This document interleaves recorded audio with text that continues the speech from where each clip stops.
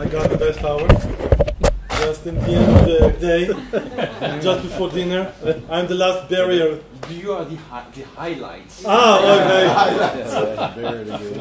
Everyone rested. Even I don't believe it. So Everyone is rested.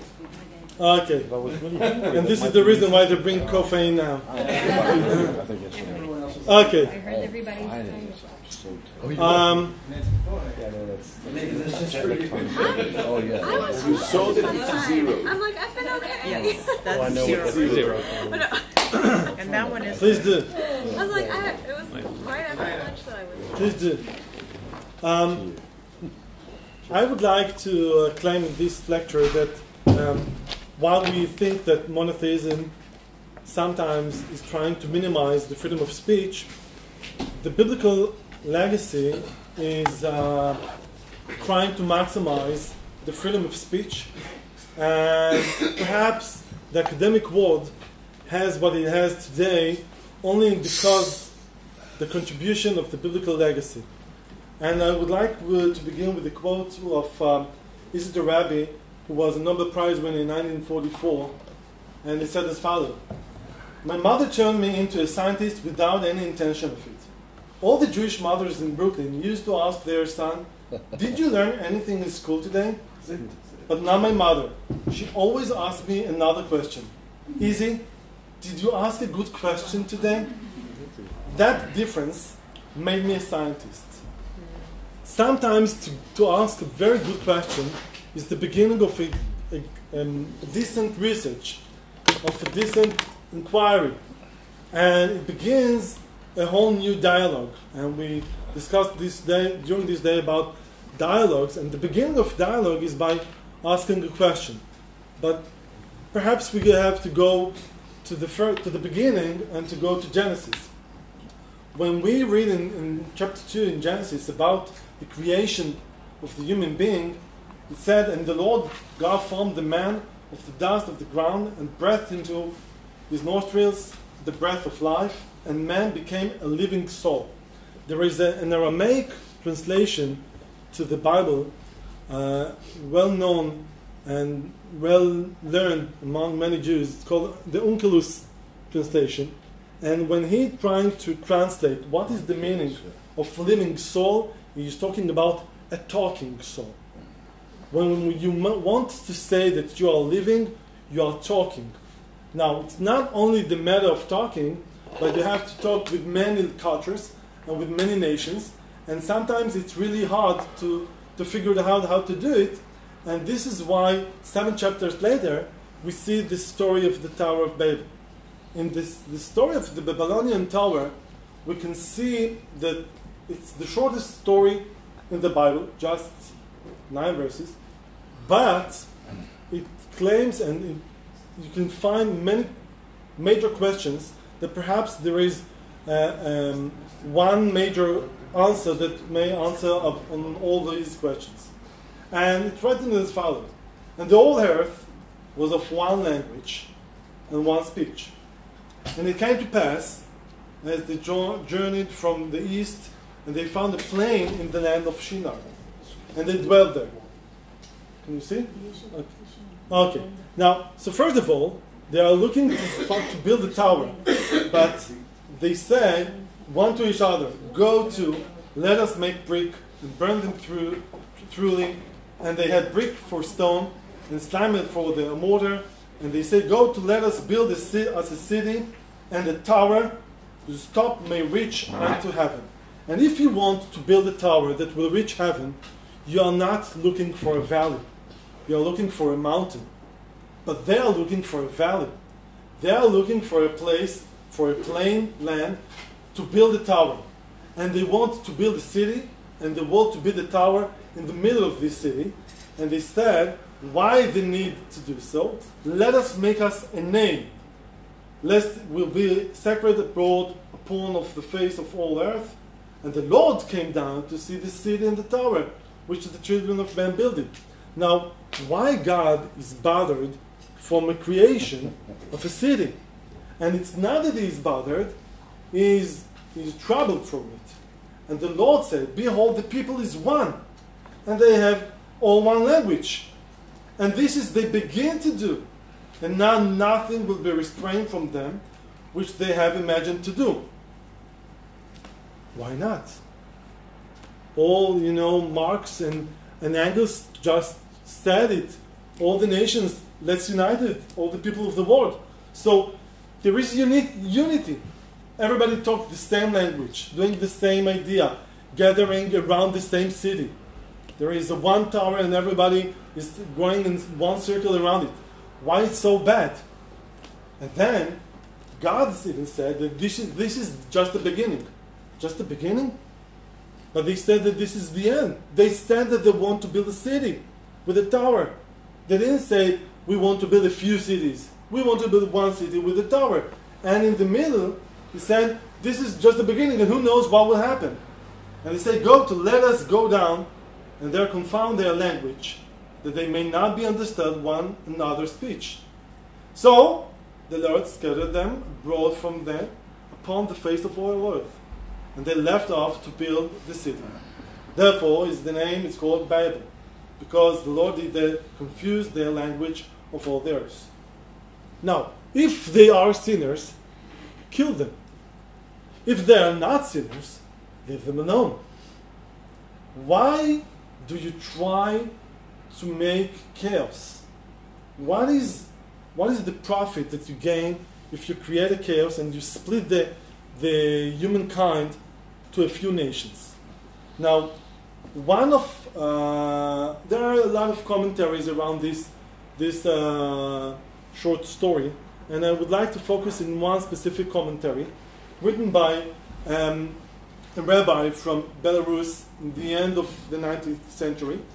His name was Rabbi Naftali Tzvi Yehuda Berlin. Rabbi Berlin was in a small village next to Minsk, and this is his yeshiva, and this is his grave in the cemetery of Warsaw. And today there is a kibbutz next to the Sea of Galilee, Ilan University. and Bar Ilan is named after his son, right? And there is a famous kibbutz right next to the Sea of Galilee after him, after his name. And he wrote a commentary, and you can find that there is something that related perhaps to things that Dr. Schule mentioned when he talked about the fact that you came from a place where until 1989 you are under a socialist regime and under a totalitarian way of thought. And when he's trying to explain what happened there, Rabbi Berlin wrote as follows. They thought that all the cities should be subordinate to the main city with the tower. From that tower, people will be able to watch after all the citizens. Therefore, they had to make it high, that its top may reach unto heaven. Why did they do it? Not that because they want to reach to heaven. They want to control the society. And when they say, let us make us a name, let us make us a name, they said, we should point people that will be charged to follow the masses and to punish those who should be punished. Since the thoughts of the people are not the same, they were afraid that people will leave the common ideas and will adopt a new idea. For this reason, they were keeping that no one will leave their city. And if someone decided to leave their own one speech, he was sentenced to death, like they eventually did to Abraham. If they will finish the building of the tower, said God, they will be able to control the people and to avoid new ideas. And this is a thought that destroys the society, and therefore there is no use in the fact that they are united right now. The Big Brother is watching. The Big Brother project, it's not a new project. It's a very old project. And when they wanted to build a city, they wanted to control the discourse. And God says, guys, you can't promote the humankind if there is only one idea led by few people that speaks the same language. You have to give many cultures to flourish. And to do so, and in order to do so, I have to create a chaos. I don't want them to gather around one tower in a small city in a plain state. I don't want it. I want them to be separated. And I want them to argue with each other. And I want them to build new cultures, new ideas. And this is what will promote them. Now, Rabbi Shabtai just mentioned the famous story about Sodom. And the two versions, the Muslim version, when Abraham said to the angels, "May God be with you," and the Hebrew version, when there is a negotiation. After all, God is coming to Abraham. God agrees with that. What? God agrees. Yeah. And 2 years ago, I met a colleague. I'm teaching also professional ethics and religion, and I met a colleague from Harvard, and he originally born and raised in Ghana, in Africa. And he said, when I'm asking myself why there is a difference between Ghana and Israel, because he said, listen, you got independence, let's say, more of the same like we got independence in the same years, and we have resources that you will never have. We have gold and diamonds, and what do you have? The Dead Sea. This is your best resource. And he said, I can tell you what is the difference between both of our nations. And he said, I think that the main reason is from Abraham. He said, if Abraham was an African, and God would come to him and would say, I'm going to perish Sodom from earth, Abraham would say, you are God. You know what is right, what is wrong. And if you said this is the right act to do, may God be with you, God. That's it. But if the main reason, if because of Abraham, he has an Israeli soul, he said, and he has to ask questions, and he's trying to negotiate. Why to kill them? Maybe there are a few righteous people, maybe 50. Maybe 40, you know what? Maybe now 40, maybe 30, you know what? Not me, not you, 20. Let's make a price, like in the bazaar in the middle of Istanbul. And he said, the same thing happened to you when you came here. People said, guys, this is the Dead Sea. Everything here is dead. You say, says who? Why not? Let's try to grow tomatoes, cherry tomatoes. Why not? Let's try it. And this is the roots are coming from the same ideas that you always have to challenge God. And God is saying during his decision regarding the Babylonian tower, and also the fact that he's not wiped off Abraham. He's not telling Abraham, how dare you? He's talking to him. Let's negotiate. God he had the option to say, Abraham, you are just a human being. I'm God. I know what is the best for the humankind. Believe me. But no, God is trying like a father who is running and is negotiating with his son and trying to teach him during the act how he should do. The same thing we can find with Moses. It begins when Moses is being sent to Egypt from the burning bush. And in the burning bush, again, God is summons him and said, go and release the people of Israel. And again, Moses is arguing. Why me? Can't you find somebody else? I think my brother is better than I am. How dare you? God summons you. But no, God wants that we will read again and again this story and we'll understand that God wants that people will negotiate, people will challenge each other. And the same thing when Moses is electing the 70 elders, as is written in Numbers chapter 11, and there is a crisis around this ceremony. During this ceremony, Moses went out and told the people the words of the Lord, and gathered the 70 men of the elders of the people, and set them round about about the tabernacles, and the Lord came down in cloud and spoke to him, etc., etc. And there it says in here, but there remained two of the men in the camp. The name of one was Eldad, and the name of the other Medad. And the Spirit rested upon them. And there were of them that were written, but went not out unto the tabernacle. And they prophesied in the camp. And there ran a young man and told Moses and said, Eldad and Medad do prophecy in the camp. If we would stop here the reading, we would say they are rebellious. Just now, there is only one prophet, Moses, and he summons now only 70 people. And there are two people who are just trying to give or to share their prophecy with the people in the camp. And this young man ran, probably terrified, to Moses and said, what should we do? And Joshua, the son of Nun, the servant of Moses, one of his young men, answered and said, my Lord Moses, forbid them. Do something. And we should, probably the instinct said, kill them, throw them to jail, do something.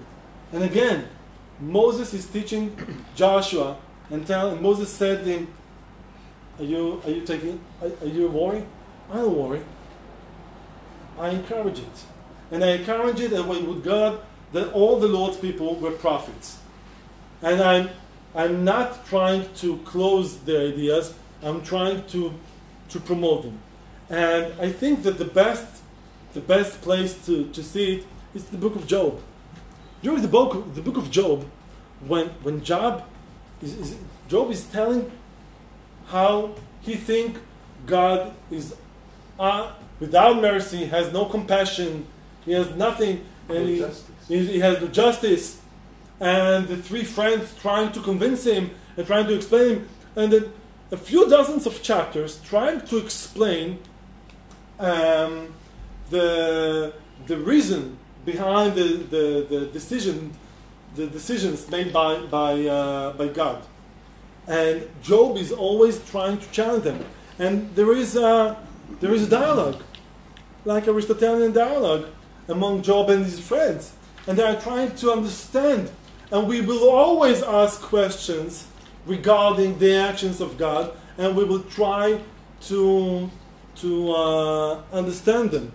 Perhaps sometimes we will say, I'm trying to understand, and I don't, but I will do my best in order to do so.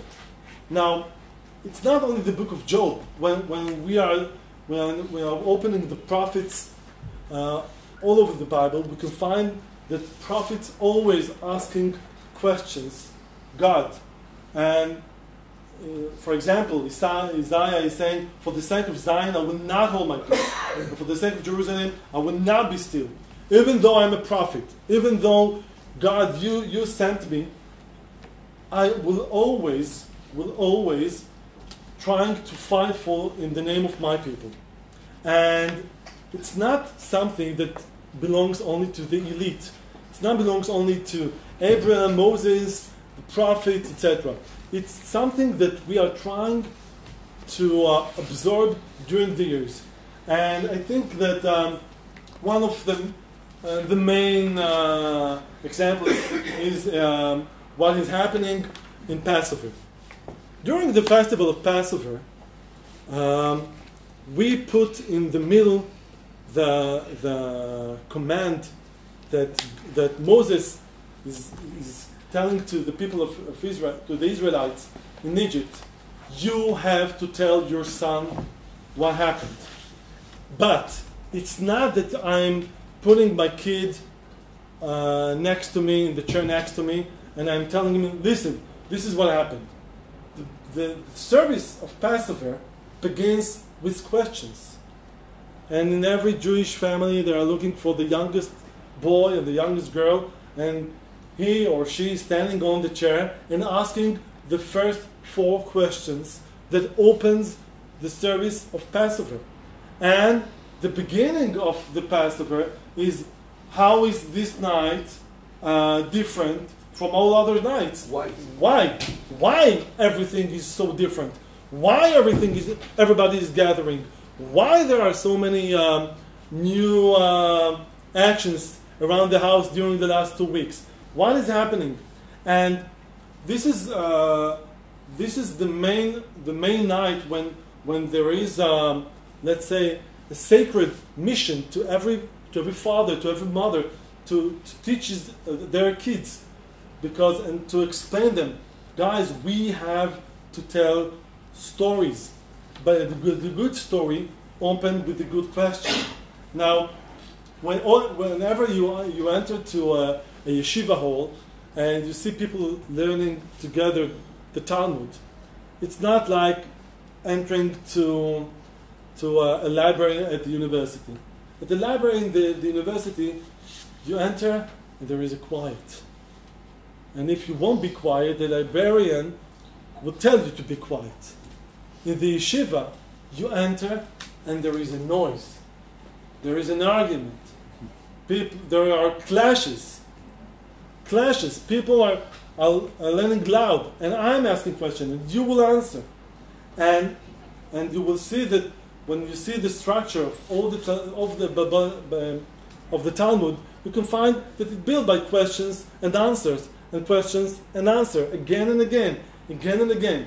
Why? Because there is a huge difference between learning the rules and learning the questions that lead you to the rules. And I must say that the genes that entered through from Abraham to Moses to the prophets to Job to the Talmud scholars entered to the Israeli DNA. And I would like to conclude with a wonderful piece that I got from a colleague who is working in Intel, the well-known chip company. And since it's a multinational company, they have a manual how to deal with people from other societies. How to work with Irish, how to work when you get to India, to China. And there is also a wonderful piece, how to work with Israelis. And I think that during this conference, it's also a good tip for you. And it's written as follows. Here are some tips for establishing effective relationship and communication with people from Israel. Present ideas clearly and consistently. Expect to be cut off regularly during a presentation. Israelis prefer to ask questions and discuss issues immediately rather than wait until the end of the presentation, and it's best to pause and respond to them. Israelis are generally fond of debate and will typically discuss any topic very passionately. Visitors are often taken back by the tone or the loudness of the discussion. Don't be afraid. It's a part of our DNA. Thank you very much.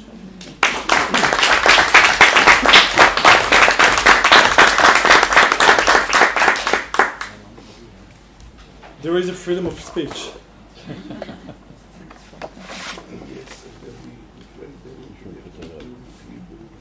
Okay. So the earlier we leave, the earlier supper will be. Okay. But the earlier we leave, the earlier the supper will be. But never mind. It's your opportunity to ask questions to an Israeli. Yes, please. I just wanted to say I very much enjoyed your presentation. It was very well done. Thank you very much. You began with that great quote about the mother saying, "Did you ask a good question?" And you kind of developed your whole presentation around the value of questioning and discussing and debating. And very nice. I'm teaching public speaking also. That's It's unfair. fair. Yes, please. You know, I have to say that we're talking about points of contact. Yeah. And in my tradition, in the Zen Buddhist tradition, questioning is the path. Mm. you question, the more fiercely. The In order to get an answer? Or there is a reason for just asking the question? Asking the question provokes realization. I don't want to limit it to answers. Interesting. Good. So a koan is a question in the Zen tradition. It's a question that doesn't have an answer. It has a response. It's a lived event, and it's in the life of questioning that you follow the path.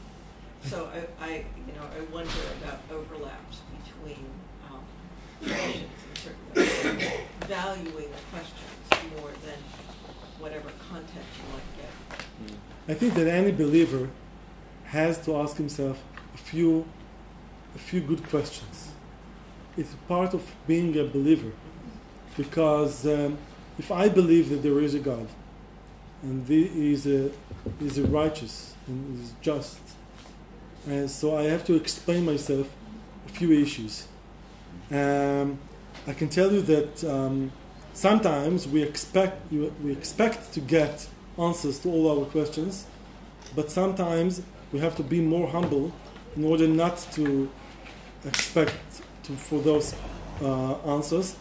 And I can tell you that I've read just a few years ago about a meeting that took place here in Israel between two Holocaust survivors.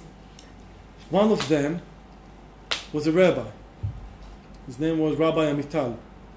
And the other one was a leader of partisans in Kovna. His name was Abba Kovner. And he was secular. And he met him and he said, "Rabbi, how can you believe in God after the Holocaust?" And he said, "Listen, I'm a believer and I believe in God. And as a believer, I have to expect and I have to accept the fact that since He is God and I'm only a human being, sometimes I can't understand Him. But you, who believe in the spirit of the human, how can you believe in the humankind after the Holocaust?" So sometimes everyone has to ask questions. And we think that the life of the believers, perhaps it's easier.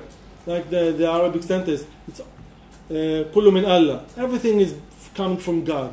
But sometimes the fact that I'm saying everything is coming from God, I have to explain myself, if He's such a good, as I think, He's a good God, what is the explanation for it?